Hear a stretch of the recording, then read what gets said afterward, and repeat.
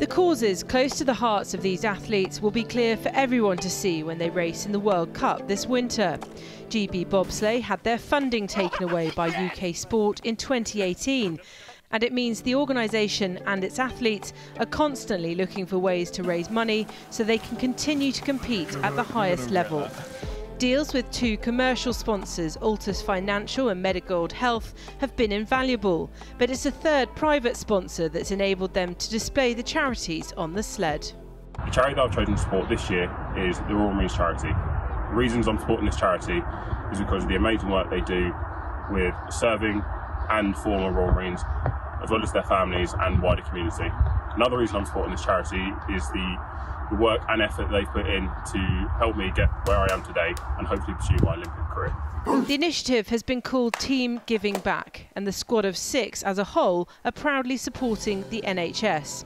Their logo will be the title across the front of the sleds, with all the other charities in full view down the sides and on the podium jackets. Royal Marine Taylor competes alongside 2 Army athletes, both members of the Parachute Regiment, Nick Gleeson and Luke Dawes. Support Our Paras does exactly what it says in the tin. It provides welfare for serving and former paratroopers, as well as their immediate families and the wider community.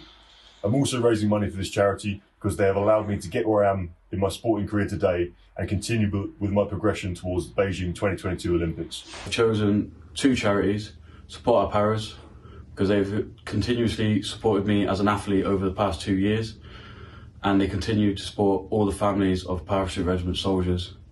And I've also chosen Great Ormond Street. As a baby, my brother was in and out of Great Ormond Street into his late teens for an abnormal blood vessel in his knee. So yeah, they've done great work there and just want to give a little bit back.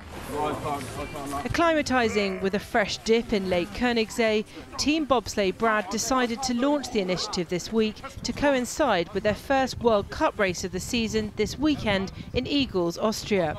The push to secure a place or even a podium at the Winter Olympics in Beijing in 2022 is still the ultimate goal, but every little helps. Kath Brazier, Forces News.